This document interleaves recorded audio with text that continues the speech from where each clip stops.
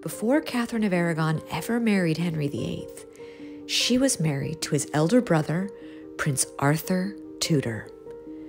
The marriage was a political alliance between Spain and England.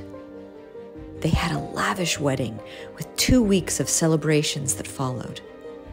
Katherine was 16 and Arthur was 15. After the wedding, they moved here to Ludlow Castle. A little over 2 months after they arrived, both Katherine and Arthur fell ill with what was then known as the sweating sickness.